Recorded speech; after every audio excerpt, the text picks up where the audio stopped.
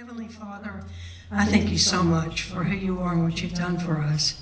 And Father, I just ask that tonight that someone gets something out of this and that it is all you. That is the work that you have done, not only in my life, but their life and the people I'm going to talk about tonight. In Jesus' name I pray. Amen. Okay. This was not on the agenda, and probably about 3/4 of the way through, Barry and I decided that this might not be a bad idea to let people know who I am, where I've been, and why I'm here. Okay, so tonight, a couple of things I'm going to say. One is no names will be used. Case histories will be exactly like they were in the time, but no names. My family's names will not be used. My past family's names and my current family's names. And as I go through this, you'll understand why.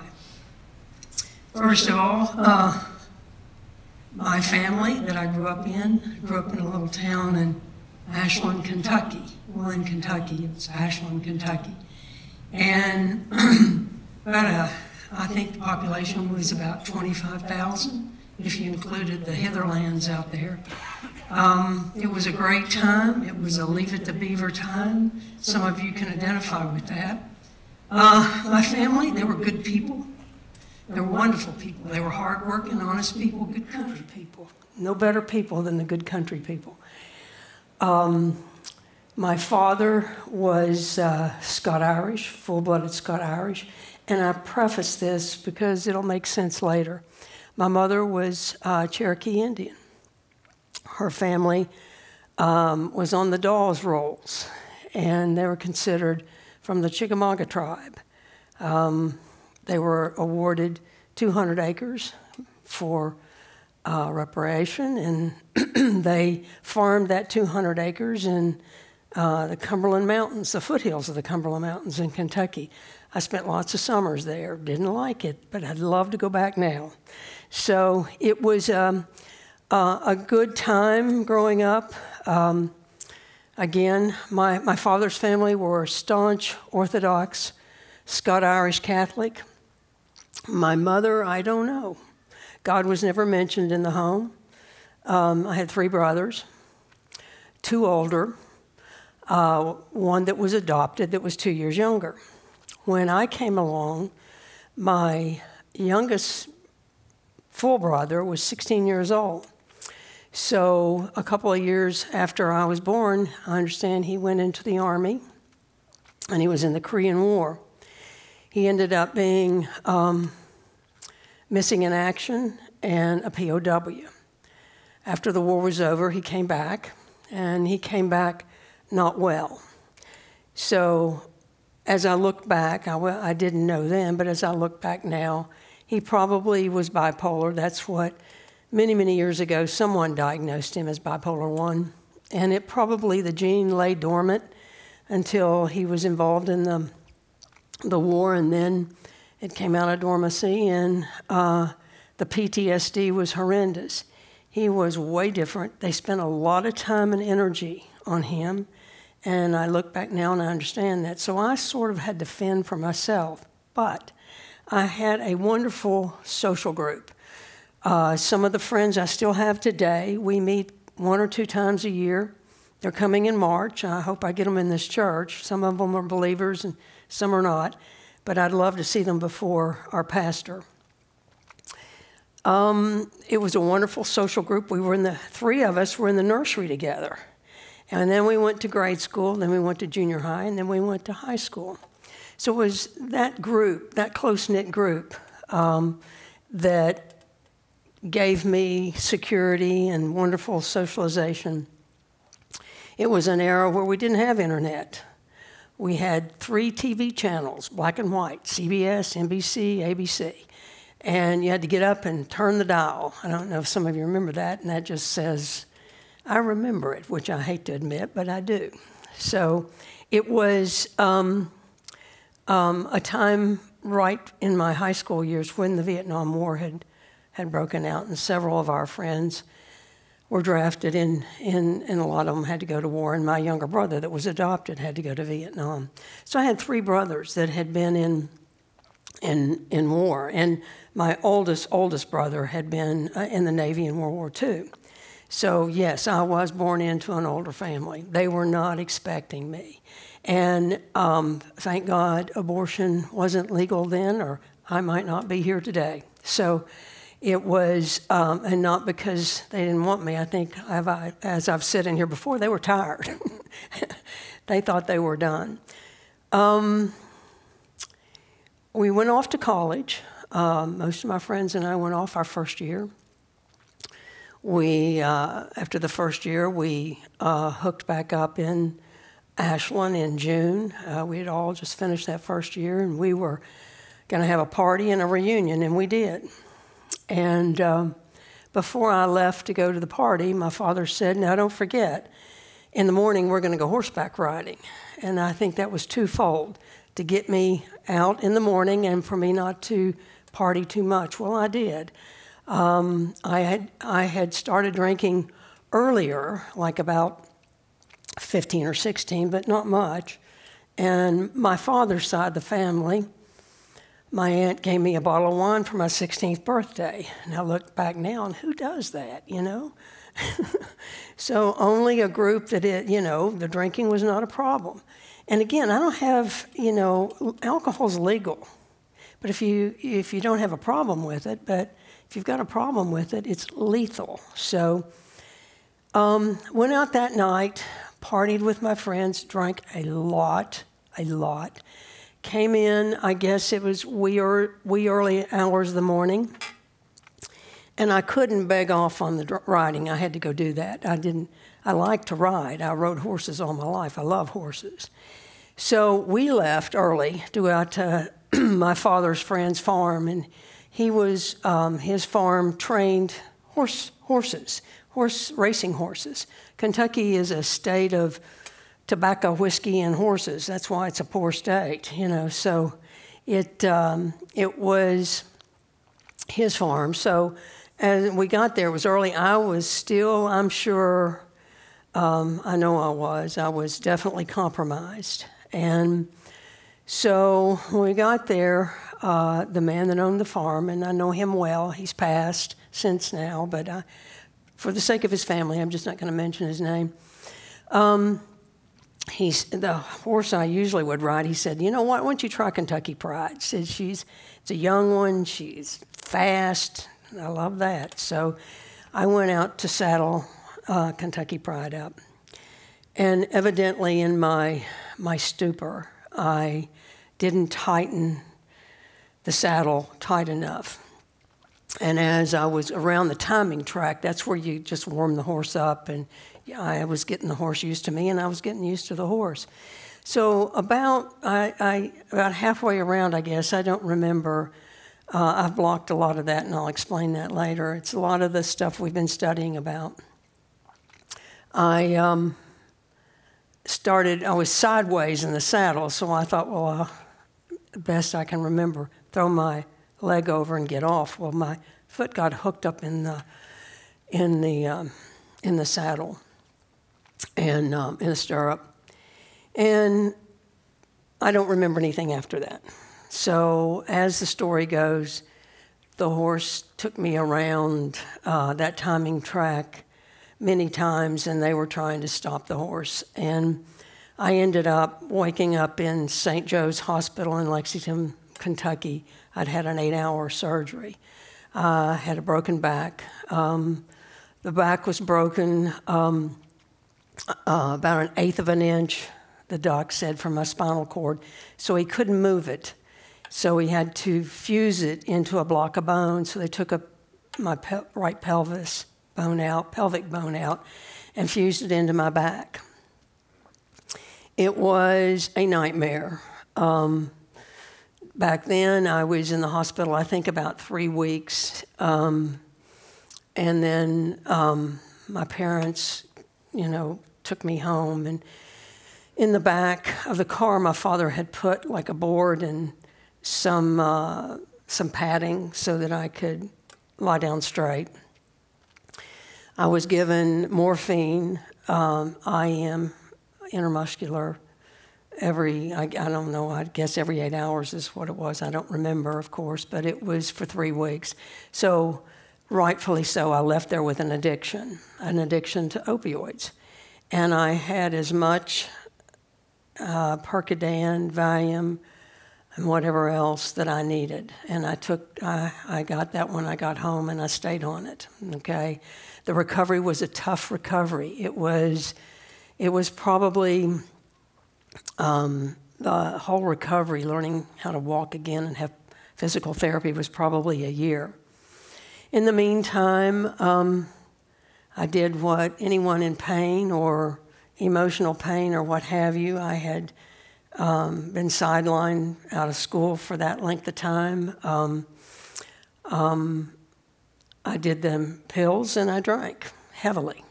It wasn't a little bit, it was heavily. So this went on for a number of years, and I was then able to cut down on the pills, so the alcohol stayed. The alcohol never left. And at that time, after a couple of years of recovering, my husband and I at the time went to Chattanooga, Tennessee. And we were in Chattanooga. We just had moved into Chattanooga, and my father-in-law and mother-in-law came to visit us. And one of his wishes was that we would go to church. They were Christians. My husband was raised in a Christian home. Those two were very devout Christians. And I always envied that. And they witnessed to me, but I didn't accept Jesus until we got to Chattanooga. When we got to Chattanooga, he said, "I would like for you to go to church. That's my wish." So we did. The 4 of us, my in-laws and my husband and I, went to Brainerd Baptist in Chattanooga, Tennessee. And as we were standing there, when the service was over, there was a couple behind us, and 2 couples, and they tapped us on the shoulder and introduced themselves. And they said, "You're new?" And I said, "Yeah." And I got to know those folks behind us really well. And one of them said, "Well, I teach Sunday school, and we're having a party at my house on Friday night. Would you come?" And I was getting ready to say, "Well, I don't think so." And then the woman over on her right said, "We'll come and pick you up." So I thought, well, they're nice. I'm going to go. So I get up there, and we're at the party, and I was, sidelined by a couple of people. And "What brought you to Chattanooga?" And I said, "Business." And "What brought you to Brainerd?" And I said, "Business." I said, "I'm in church because of business." I said, "This is the buckle of the Bible belt. Nobody is going to do a good business here without being in church." I was honest. I was unchurched. I didn't know what to say.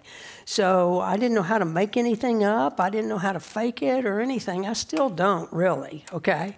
So we went to church there, and I loved the Sunday school teacher. We're friends today. She's about 10 or 12 years older than I, and she is just a precious dear friend. So as time went on, the people that we were in business with were in Lexington, Kentucky. So they would fly down sometimes on a Friday and Saturday night, and we would go party with them. Well, party to me meant, you party and you drink, and so we did a lot. And I remember just coming in and, sometimes not going to bed, just getting dressed and going to Sunday school and church. So one Monday morning, the church ladies came to visit me. And I think there was 3 of them. And one was the Sunday school teacher and 2 other ladies. And so the spokesperson had been, I guess, in the church since the beginning of the church. And she was the one that said, well, we've had several people tell us that in Sunday school they smell alcohol on you. I said, yeah. I said, I go out and party. We go out and party with our friends from Lexington on Saturday night, and I just come on into Sunday school and church. And I said, I tell you what.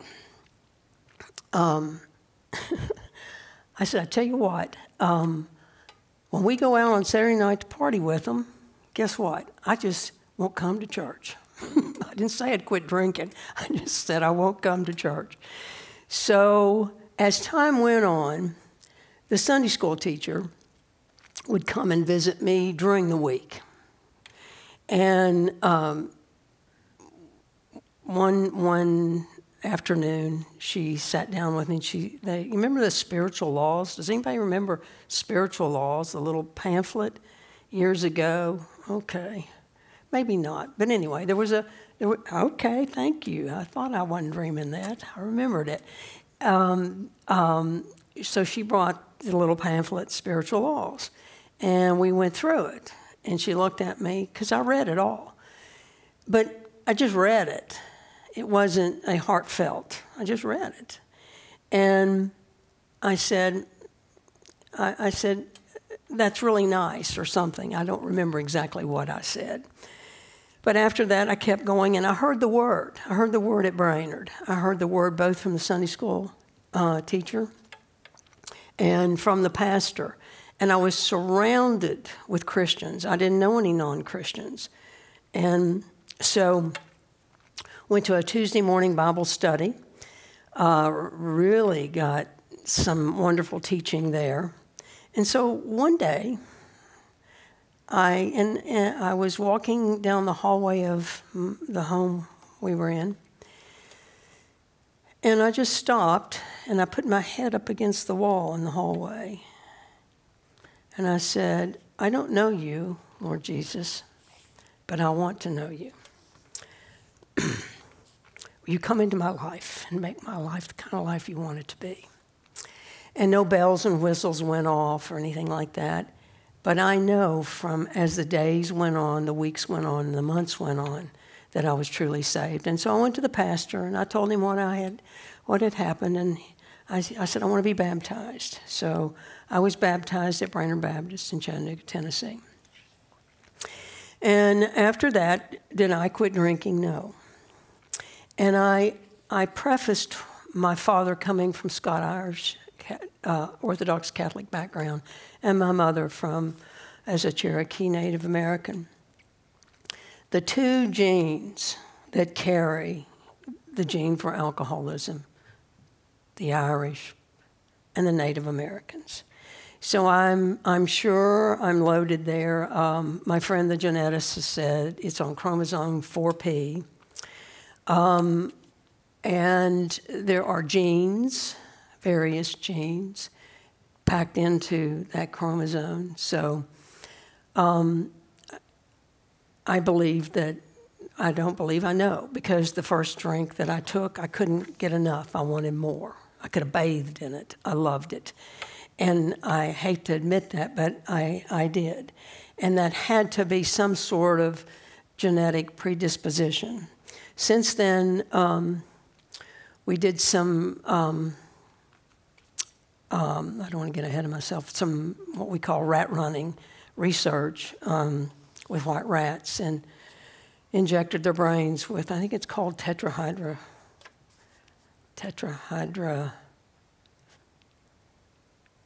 THC. Anyway, I don't remember the last part of tetrahydroquinone, I believe.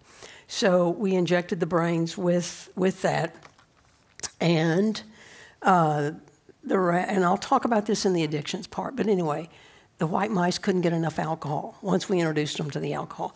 So there is that research that has gone on that's pretty much been proven.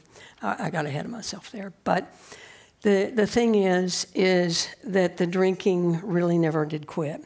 So I ended up back in my hometown, very sick, very addicted to alcohol, and went to see a friend of mine that I had gone all the way through school with, and he was a physician now in our hometown. And I went to see him, and I said,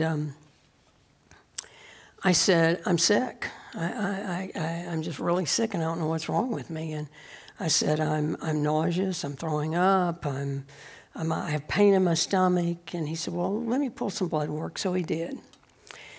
And he pulled the blood work, called me up at home, and he said, can you come back in right away? And I said, yeah, I can. So I went in to see him, and he said, you have pancreatitis, and your liver enzymes are through the roof. And I said, well, how did I get that? He said, by drinking. He said, and you're drinking now. And that's the big denial right there. And that's also the cover-up. You don't want anyone to ever know how much you're drinking. And you're drinking a lot. I mean, when you're waking up at 2 and 4 and doing what I used to call the 2-hour feeding, I would get up at 2 and 4 and drink and go back to sleep because I couldn't sleep. The blood level was dropping, so guess what? I needed to drink. So he sent me to St. Mary's at Huntington, West Virginia. They had just opened up the 4th and 5th floor, which was the 4th. I said to the missions person, I said, you're not locking me up. I'm not coming if you're going to lock me up. And she said, no, you can go to the 5th floor. You can leave anytime you want. That's the one where we have the drug and alcohol unit. The bottom floor is the psychiatric unit. So I ended up on the 5th floor, and he was a good man. My friend said, this is a good man, and he was very, very, sensitive and compassionate and what have you. And his brother was the therapist that worked with him, so they worked as a team. And so he was detoxing me. Well, the admission process is where you're supposed to be really honest about what you're doing. And I don't know any acting alcoholic that is honest. I'm not kidding. You ask them if they went down on the left side of the street, and they really did, they're going to tell you the right side. That's just the way it works. So I wasn't completely truthful about what I was drinking, or the Valium I was taking, or a Percodan from time to time. So I told the admissions person, I said, you know what, I just want to get rid of the pills totally and just drink a little bit. And she said, mm-hmm. So I'm sure that wasn't the first time she had heard that. So I was admitted, got into my room. About the second day, I guess it was, maybe third, I don't remember, but I started into DTs. And I had what they call formication, where you've got like ants under your skin. So I went down to the nurse's station and I said, look, I want a Valium and I want a drink and I want it right now. She said, well, you can't have that. You can have Phenergan and Ativan. I said, I want a drink. I am going to rip this nurse's station apart if you don't give me a drink. So 2 big guys came by and hauled me back to bed, and she came through the door with her pursed lips, the needle up in the air, and that's all I remember. And the next morning, my doc came in and he said, I understand you're going to tear my nurse's station apart last night. And I said, no, no threat. No. And really, they were not in any danger, I'll guarantee you. I just thought that it would get me something that I needed at that time. So I said, look, he said, you ready to be honest? I said, I am. I said, this is what I was doing. So I was there quite a while. And as you're there for a while, you're able to go out for dinner and a movie. My husband came and got me and took me to dinner and a movie. And we went to see Norma Ray. Okay, I don't know if any of you remember that, but that's Sally Field played Norma Ray. That's a pretty true story. It's about the beginning of the unionization of the thread mills in North and South Carolina. And she was an advocate for them, and she really, it cost her a lot, but and she was standing up on some platform advocating and as proposing the union. So I remember praying and to God and saying, if you'll get me over this, I promise you I will work with the folks that have been where I've been. And I remember that as clearly as if it had been yesterday. So I left there and I didn't touch another drink. I have not had a drink or any kind of benzodiazepine, which is Valium, Ativan, opioid. I had to have surgery, but I told the doc before that, and I got something like, I don't know, a very smidgen amount to go home with. And so I have not touched anything. My life is so boring, except I have Jesus, and he's not boring. Thank you. Thank you. So when I got out, I was really shaky and fragile, very fragile. And I knew that I had to do everything I could to not take that drink. Everything. I mean, I had to really, move forward and keep my days occupied. And my days were occupied. I volunteered at a Christian halfway house, and it's called Sunlight Center, SONLIGHT Center, in my little hometown. And we were a holding place for the Vietnam vets who came back from the war with horrendous opioid problems, horrendous alcohol problems, horrendous PTSD. So the VA from Huntington, West Virginia would bring them down in the VA car, and we would hold them. Sometimes they would be there for maybe 3-4 days or a week, maybe a month, until they could go on to Cincinnati, which was a long-term treatment, or Lexington, Kentucky, which was long-term treatment for those vets that were addicted. So I worked there until we were able to go, had a transfer to Texas. Ended up in Dallas, Fort Worth, Texas. And I didn't know anyone. It was scary. I was probably only about 1.5 years, 2 years into recovery. And I did go to AA there. But I wasn't strong enough to do anything more than that, like sponsor anyone or anything. So I went to the local Jewish Federation in Fort Worth, because I love Israel. I do. I absolutely adore Israel and the Jews. I love the Jewish population. So I went to the Federation, and I walked in the door, and here's this Gentile walking in and saying, "Do you have any envelopes I can stuff or do some volunteering?" And of course, I don't know if I was the first to do that, but it sure looked like I was the first. And they did put me to work. They sent me over to Hadassah, which is the Women's Zionist organization, which supports Hadassah Medical Center in Israel. So they sent me there, and I went to the first luncheon, and I met some wonderful people at the luncheon, and I didn't really tell them why I was there. I didn't say I'm a raging alcoholic, and if I don't stay here, I'm going to go out and drink. I didn't do that. I just said I love Israel, which was true. Okay? So I worked their rummage sales. I worked their bake sales. I helped raise money for Hadassah. They put me on the board. I was the only Gentile on the board. I got to speak at one of their regional, I guess you would call it, conventions. It was a wonderful, wonderful time, and I really believe it was the gateway into the long-term recovery. Along the way, I met an elderly lady by the name of Sippa. That's all. She has passed, long passed. Sippa was a shut-in. She was the daughter of a New York rabbi, and very, very smart woman. And I guess in an unspoken way, she mentored me. She taught me a lot about Judaism, taught me a lot about the Torah. I witnessed to her. I told her about Jesus. I told all of them about Jesus. And you know what? They didn't kick me out. You would think they would have kicked me out of Hadassah. I'm a lifetime member of Hadassah. But they didn't. They loved me. They included me. I got to go to Yom Kippur, which you have to have a ticket to get in there.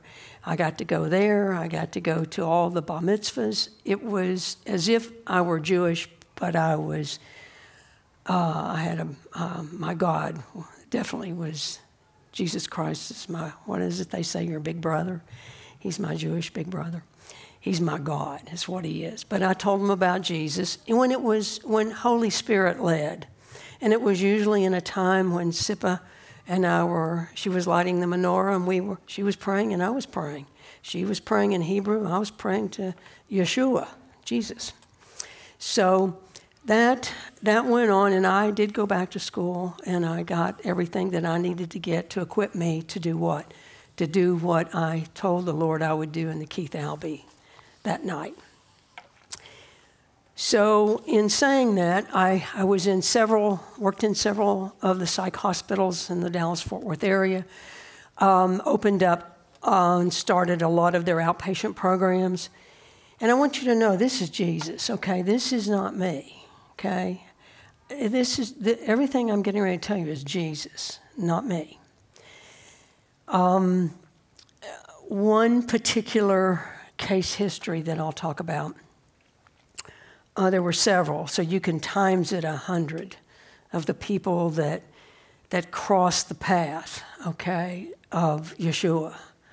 You can times it, but this is one in particular. This guy was a referral from one of my attorney referrals, and he walks through the door, and he looks like he has stepped out of GQ, dressed to the nines, good-looking guy, smart, and I thought, well, what's his problem? And the attorney, doesn't tell me. He just says, I got this guy I want you to see.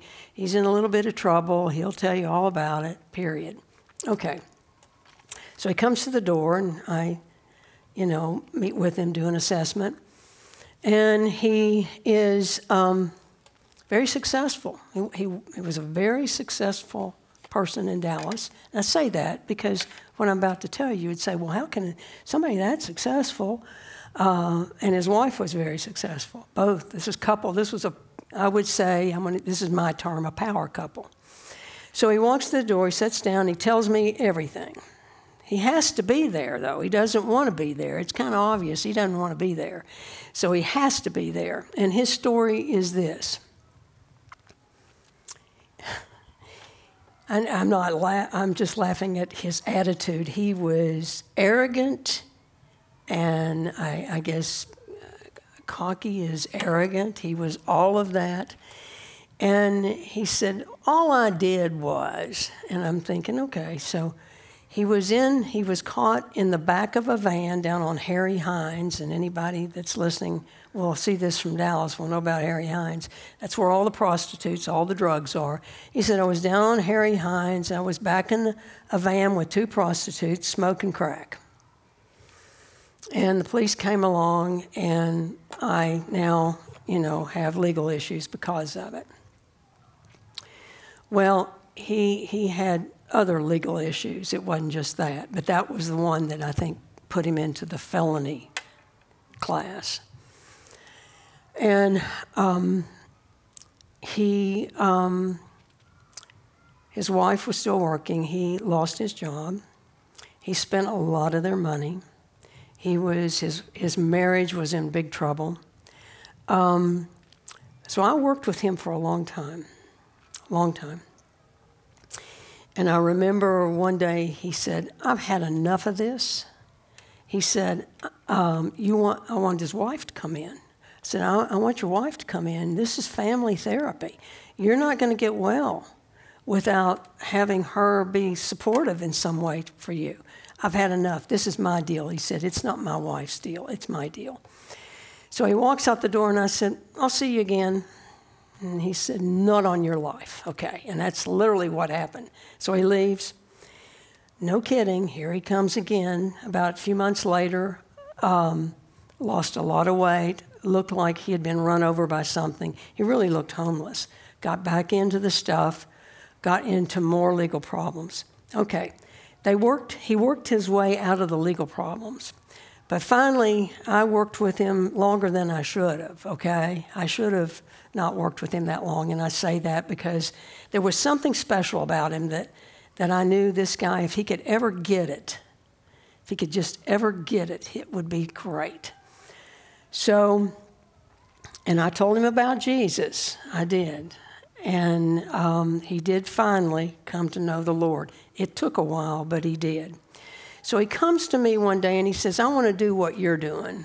And I'd heard that many times. And I said, well, okay. I said, here's what you have to do. You have to do a practicum, 2 years intern.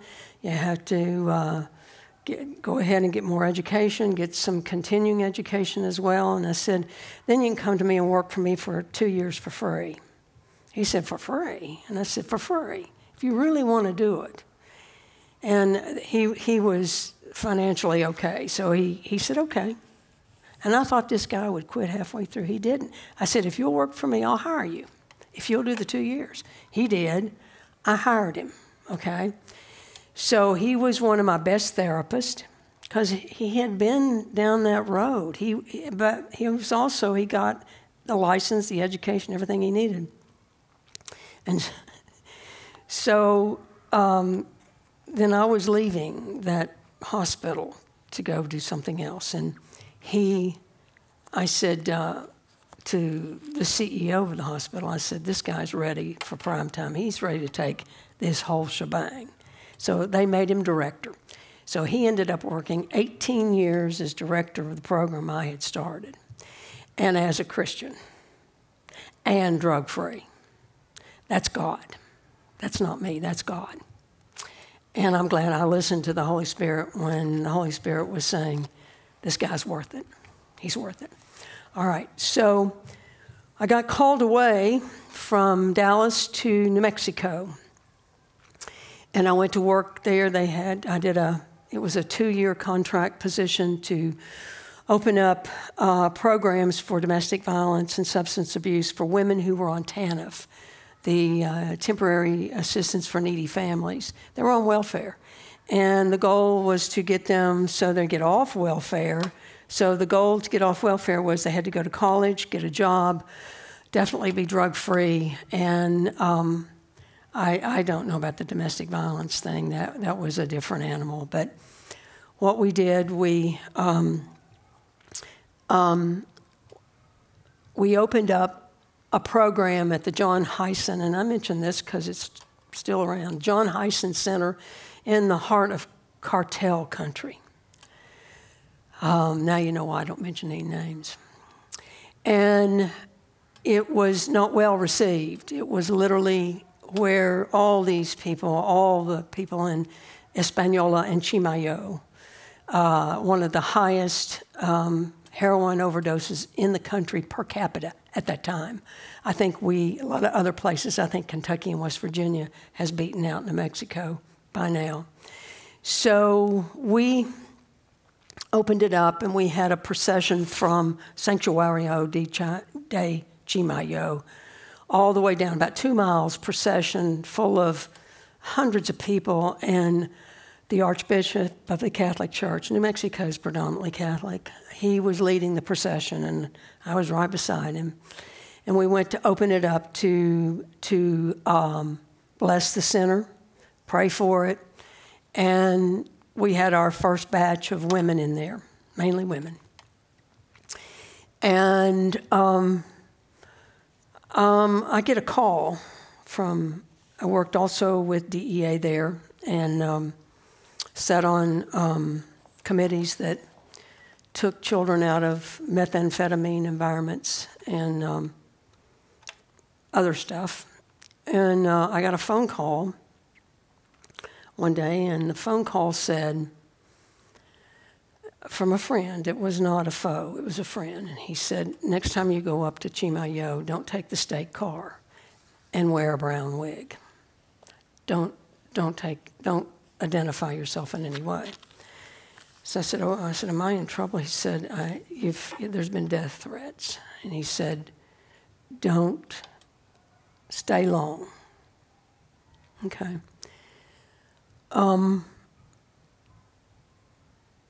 The Lord didn't call me into that to be afraid, okay? I'm either stupid or it's Jesus, and I believe it's Jesus. I kept going. I kept meeting with those women. I kept telling them about Jesus. So I went to a meeting, and in the meeting, it was a big long table, and it was a meeting with both the state and the locals of Hispaniola and Chimayo. And I was at one end of the table, and this young police commissioner was at the other. And he pounded the table with his fist and said, there's a drug treatment facility in my territory, and I didn't know anything about it. Well, if I was a police commissioner, I'd be real happy about that, wouldn't you? I'd be delighted, okay? No, he was angry. And so then it got more and more dangerous for me to be up there. And it was, I could have stayed. It was a 2-year contract. I did what I went there for. I did what I promised I would do. And so the rest is history. The programs are still around. They're still treating folks. I think, I don't know if there's a dent in the opioid, the heroin addiction for New Mexico. Again, I think West Virginia and Kentucky took the lead on that. So I didn't have any treatment relationship with any of those folks, just opening up those centers, but would interact with them only when they were in treatment. Hi, how are you? Pray for them, that sort of thing. So I talked to you about the railroad, about the trauma there. I gave you an example of what that looks like. Then I got called to go to Kentucky, my home state. And this was this was 2.5 years before COVID. And I thought, I'm not doing anything, why not? So I did, I went, and we opened up a bunch of programs for both the opioid problem and also for sex trafficking, human sex trafficking for those that were 14, 15, 16, 17, 18 years old, also anyone in their early 20s. They're still going. That gal's going to come visit the church too. She I talked to her the other day, and she has 16 women in this huge mansion they bought out in the country in Kentucky. But one of the cases, I got a call, my admissions people got a call and said, well, so-and-so is down at the Kentucky Dam. She wants us to come and get her. And I said, well, what's going on? And I said, well, who knows? So I said, can you get her back? And they said, no. And the other gal said, well, it looks like she has run off to the dollar store and she has no clothes on. She had escaped. She was being trafficked. And I said, you're going after her. You're going to go down there and you're going to go get her. Well, it's pretty far. I said, I don't care if it's across the country. You're going to go get her. And they did. They went and got her. She was at the dollar store where she had escaped. And they brought her up to the facility. Just a darling young gal. Probably had 2 kids before she was 16. All farmed out to foster care. Don't even know where they are. And so we got her cleaned up, got her detoxed, which does take a while to get somebody back to some sort of normal. And so she, her story was just horrendous. I'm not going to tell you the full story. You'll go home tonight and it'll depress you. But we did get her fixed up. And then Victory House is in Paducah. That was the closest for us at the time it's much like Well House here, okay? So it was the place that was the closest. So I got one of the therapists to go with me, so she and I took this gal down to Victory House, and we took her in the SUV. We pulled up. They were expecting her. We'd already made all the arrangements. We went in. And she could have stayed as long as she wanted, usually a couple of years, something like that. So they helped retrain them, get them jobs, that sort of thing. And I remember going into the room that she was staying in, the other therapist and I, And she turned to me. They gave her a gift that was on the dresser. And she turned to me and she said, "They really like me." And I thought, how sad. It just broke my heart. And she stayed. She became a hairdresser, okay? I don't know where, someplace in the country. I have no idea. This is God. This is God. This is exactly what he does.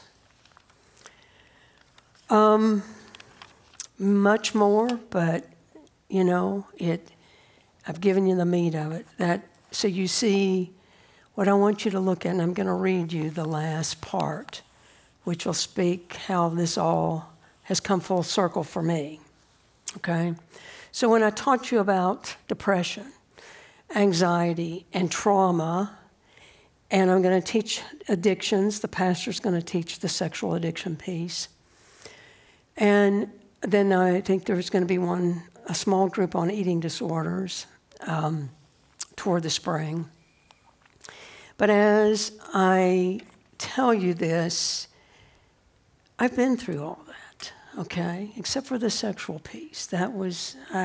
God spared me with all of that. I had a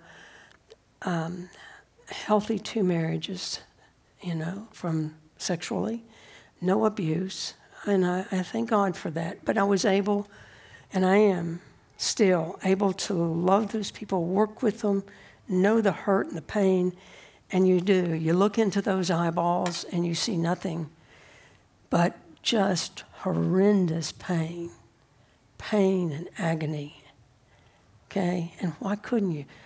Jesus loves them. Jesus was loving them through me. I don't have that ability. I don't. If you had told me back in the day when all this started that I was going to be doing what I'm doing today, I would say, "No, you're not. It's not me. I'm not going to be doing that. And I'm going to be doing thus and thus and thus, but this and that, whatever, but not that." So I'm going to read you this last part, and then we're going to close. It's coming full circle. As I come to the end of my career, I try to make peace with where I've been and where I am today. I'm walking down the dirt road in Tucson with Big Mac. That's one of the horses. This horse, my friend Jamie Vink, and I use Jamie, and it's okay because Jamie's CEO of a big treatment facility. Jamie uses an equine therapy. Jamie is the chief executive officer of Sierra Tucson and a close friend of mine. Big Mac follows me as I hold the reins. I see Jamie waiting in the distance on the property where she boards Big Mac. This colorful part of the desert is home to big acacia trees, several 100-year-old saguaros with their wide open arms, and the yellow bloom of the Palo Verde. In the distance is the backdrop of the Catalina Mountains. I think back to the day I rode Kentucky Pride, the day my life took a course I would not have chosen, but that turned out to be a higher calling.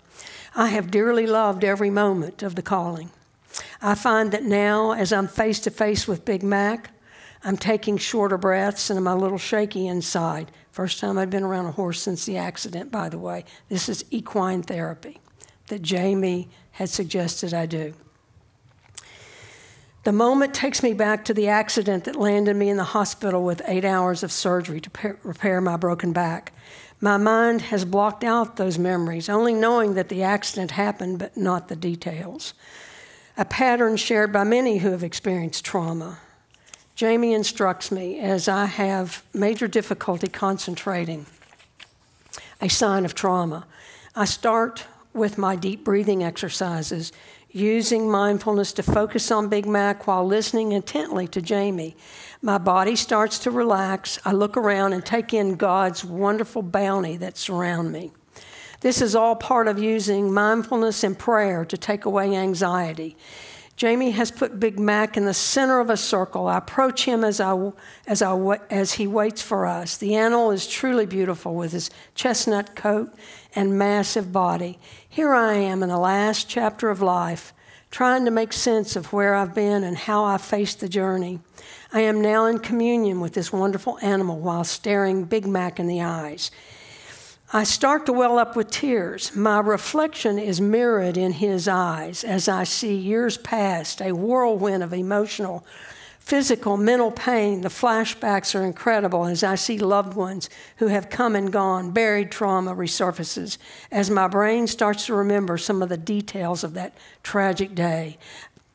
I see the little girl who wanted to do the right thing, only to have alcohol and drugs take her temporarily off a different path with an agenda to destroy her. These are the difficulties I have conquered, and others I have just accepted. Raging anger is now quieted. Mostly I see a journey that was a lifelong battle with alcohol and drugs, a battle that I fought and won. A peace comes over my soul. I know that I'm at the end of this journey. It all makes sense to me now as I look back, knowing that giving back for 40 years has bought me sobriety. I wrote this in 40 years. And that giving back was the calling of God, whose thoughts and ways were higher than mine.